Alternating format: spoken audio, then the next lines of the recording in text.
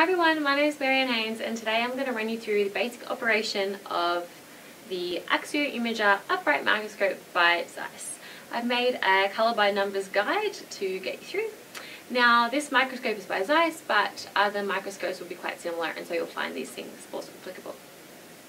First things first is eyepieces.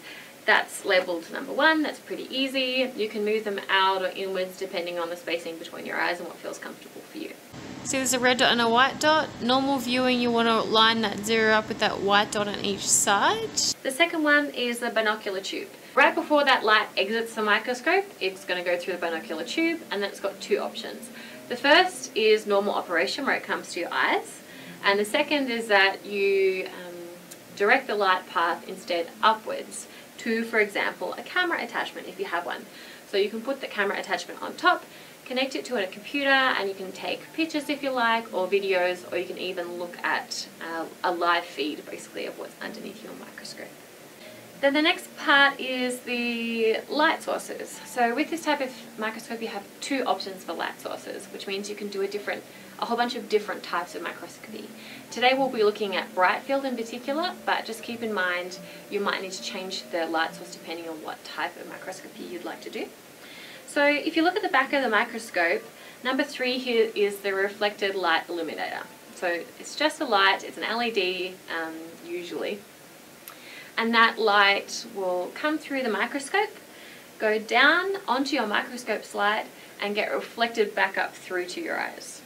And the second option, which is what we use for brightfield, is the transmitted light illuminator, which is at the bottom at the back.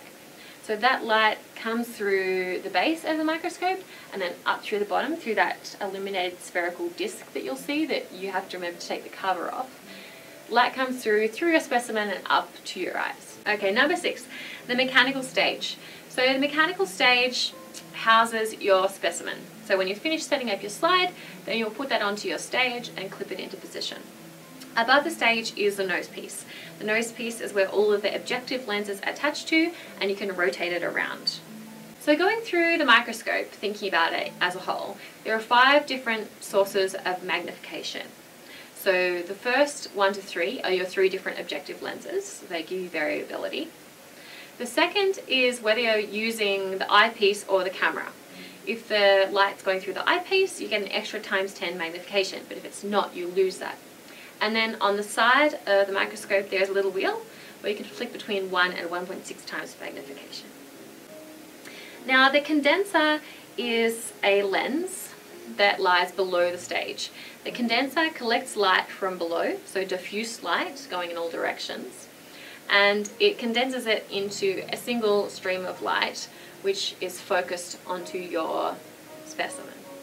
So by moving the stage up and down, really what you're doing is moving the condenser and the stage together closer and further away from your objective until you hit that nice focus. Now the next thing is number 9, which is the reflector turret. So inside this reflector turret we've got 6 different spaces that can hold 6 different reflectors. So you've got that many options.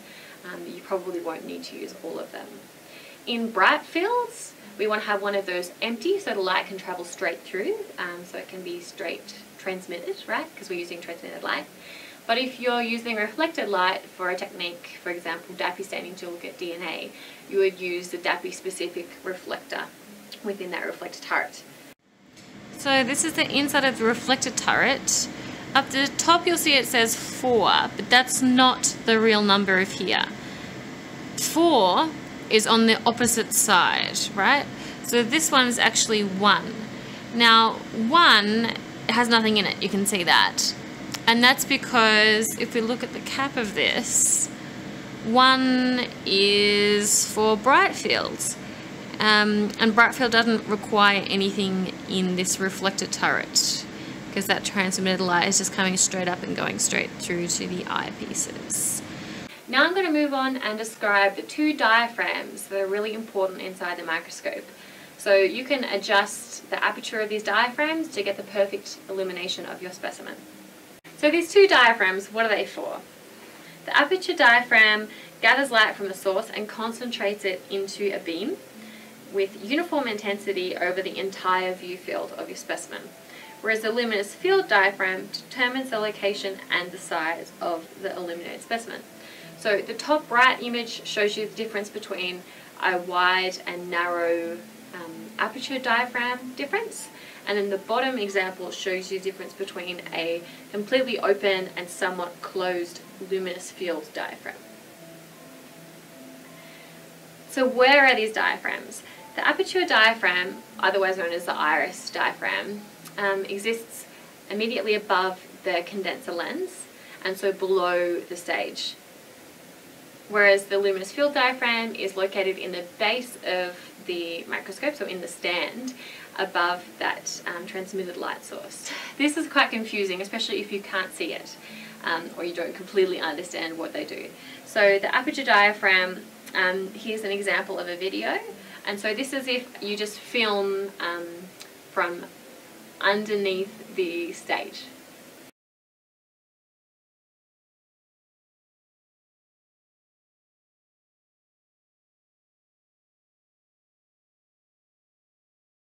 Alright, first things first, how do you actually change the aperture of these diaphragms? So with the aperture diaphragm, what you do is there's a little sliding button on the front, and then with the luminous field diaphragm, there's a wheel on the side of the microscope labelled F, and you move it up and down.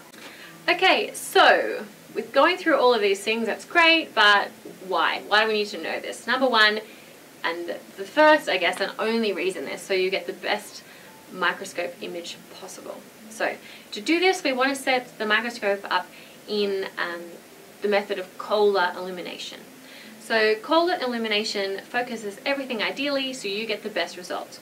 So how do we do this? We want to use transmitted light because we're using brightfield. Adjust the image brightness, so you want to start at around 50%, I would say. You position a high contrast specimen, so something that would be usually very easy to see underneath the microscope.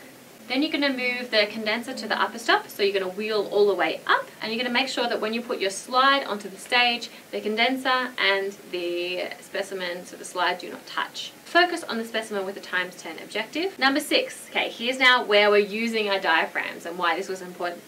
You're going to close a luminous field diaphragm using that F wheel on the side until it's in your field of view.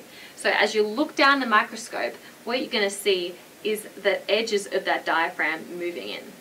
It won't be in focus at this point in time, so you're going to adjust the condenser by using the focusing knobs until it is. So that would be moving down the stage until you can really easily see the edges of that diaphragm. I think it's got more edges than an octagon, but you'll see that that's basically the shape. Underneath the stage, where your condenser sits, there's some centering screws. So if you turn them left or right either side, what you're going to do is move the condenser around.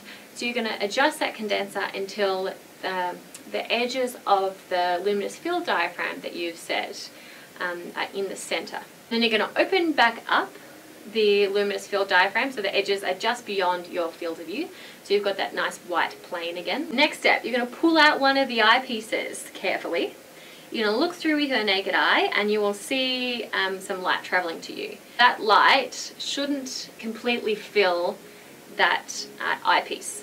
So what you want to do is adjust the aperture diaphragm until 2/3 of your view down the eyepiece is illuminated.